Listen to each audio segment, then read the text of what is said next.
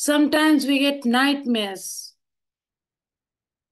What is this nightmare? What is it trying to tell me? Most of the time, nightmares are past lives which are working out and releasing through the nightmare. Sometimes it's a very deep emotional wound which is coming up as a nightmare. Sometimes it's just a message dreams. It is almost like the God is standing there and they are talking to you. I've had those dreams where it's almost like there's a Bhavishwani coming from above and someone from above is talking and telling you certain aspects of your life.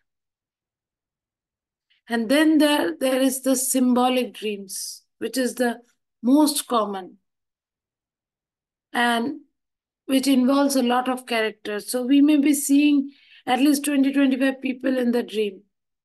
And we may recognize them as our relatives, as our friends, as people we knew when we used to live somewhere else.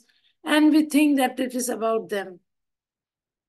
We may wake up from a dream in which we saw a friend suffering from an accident and we call that friend up and tell them, I had a dream about you having an accident, please take care. Many people have given me that call. I've dreamed that you were falling down, please take care. But what was it? They saw me as a spiritual teacher, a spiritual master of their lives. And they seeing me fall down, what does it mean? Means their spirituality is somewhere falling down.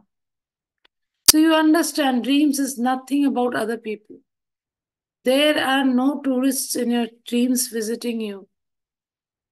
Everyone whom you see in the dream is an aspect of you only.